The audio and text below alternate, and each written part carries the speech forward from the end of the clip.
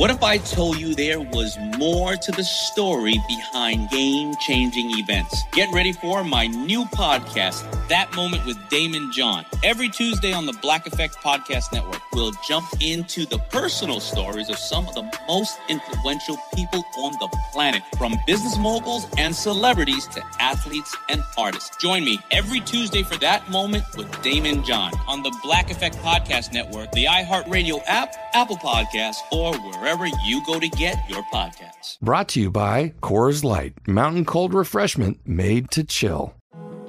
Hi, I'm Dr. John White, WebMD's Chief Medical Officer and host of the Health Discovered podcast, where we bring you fascinating stories and unique perspectives, like our recent episode where we break down the myths to uncover the facts of type 1 diabetes.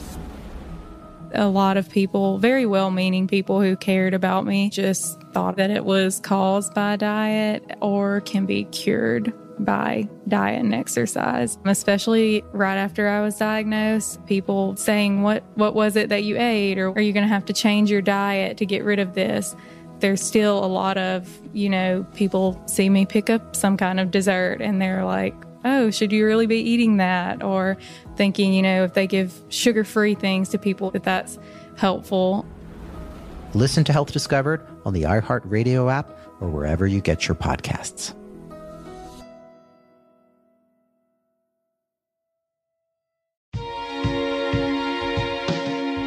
Hello. From Wonder Media Network, I'm Jenny Kaplan, and this is Womanica. This month, we're pulling back the curtain to reveal women overlooked in their own lifetimes or in our historical accounts of the eras in which they lived. We're talking about the activists, thinkers, leaders, artists, and innovators history has forgotten. Without today's Womanican, the Mongol Empire might have fallen into disrepair. She ushered forth a new era for Genghis Khan's descendants through her unique style of diplomacy. And she wasn't even a Khan herself. Let's talk about Sorghaghtani Beki. Sorghaghtani was born late in the 12th century into the Kariot tribe in central Mongolia. Her family was powerful. It controlled territory and was often embroiled with its neighboring clan, led by one Genghis Khan. In 1203, Genghis Khan launched a surprise attack and overtook the Kariots. In order to unify the two tribes, Genghis and Sorghaghtani's father decided their children would be married, and so Sorghaghtani became Sorghaghtani Beki, Genghis Khan's daughter-in-law. Sorghaghtani and her husband, Tolai, had 4 sons together. Women in Mongol society were generally involved in most aspects of Mongol life. As nomads, they took part in battle, helped relocate the community, and managed livestock. They were also teachers, advisors, regents, and tutors. Sorghaghtani held remarkable power. Tolai commanded his men and his children to follow Sorghaghtani's command. When he died in 1233, she took over her late husband's role as a leader of their community and the military. From the start, she was a well-respected and well-loved ruler, even if she was a bit out of the norm. For starters, she refused to remarry. The sitting Great Khan offered his son's hand, but Sorghaghtani turned him down. She wanted to focus on raising her sons. And, as a single woman, there wouldn't be another Khan bloodline edging in on her son's claims to the throne. Even after refusing his offer, the Great Khan sought out Sorghaghtani's advice on administrative issues. According to some stories, he never disregarded her opinion or strayed from what she said to do. And Sorghaghtani's advice was unusual. In a society that usually valued force as a means of expanding power, she preferred diplomacy. She got the favor of allies by giving families and troops gifts. She reminded people of their allegiance to her late father-in-law and late husband. And when all else failed, she reminded people who they were dealing with, a mother and a widow who wielded great influence. Sorghaghtani passed her lessons on to her children. Though they'd all grow up to be warriors, she also made sure they were diplomats and leaders.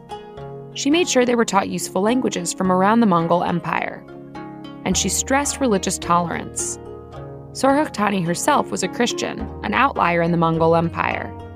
But she donated to Muslim leaders and institutions and welcomed Taoist and Buddhist monks. In 1241, the sitting Great Khan died. He'd chosen a successor, but his eldest wife wanted her son, Gayuk, to rule instead. The only way to settle this issue was with the Kurultai. a meeting of the Khans. Sorghaghtani and her sons arrived quickly in support of Gayuk. But the eldest and most esteemed of the Khans, Batu, was far away and in ill health. Gayuk grew tired of waiting. His mother and her allies broke tradition and named him Khan. His first order of business was to storm out with a large army to confront Batu. Sorghaghtani feared it would lead to endless bloodshed. She sent a message ahead to Batu, an ally, warning him of Gayuk's plan. Somewhere along his way to Batu, the new Khan died, and the scramble for the throne began again. In the years since the great Khan's death, Sorghaghtani had only become more popular. Her life's work was coming to a head. She knew the support she needed to win the throne for her sons. She sent her eldest son, Womanica, to meet Batu and secure his vote. It was a no-brainer. Batu was indebted to Sorghaghtani. He gave his vote to Womanica. Meanwhile, Sorghaghtani gathered her allies across the empire to attend the Kurultai. Her careful creation of allies, family adherence to Mongol tradition, and discipline in teaching her children leadership paid off in full. In 1251, Womanica was finally elected Great Khan. Sorghaghtani died the following winter, but her legacy lived on through her sons, who shaped the future of the Mongol Empire. They'd go on to expand the empire's territory and introduce systems to ensure its future wealth, like taxation systems and an investment in agriculture. You may also recognize her second son's name as the leader of China's Yuan dynasty, Kublai Khan. All month, we've been talking about women behind the curtain. For more information, find us on Facebook and Instagram at Womanica Podcast. Special thanks to Liz Kaplan, my favorite sister and co-creator. Tune in tomorrow for the start of a brand new theme. Talk to you then.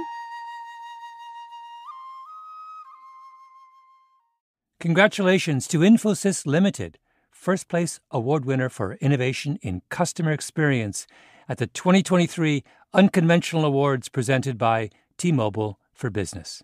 The Infosys tennis platform is driving groundbreaking innovation for fans, coaches, and athletes. With T-Mobile 5G, Infosys can analyze data seamlessly.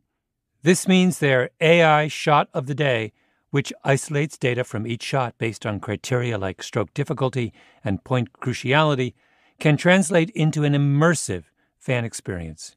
T-Mobile for Business congratulates Infosys for their innovation and unconventional thinking.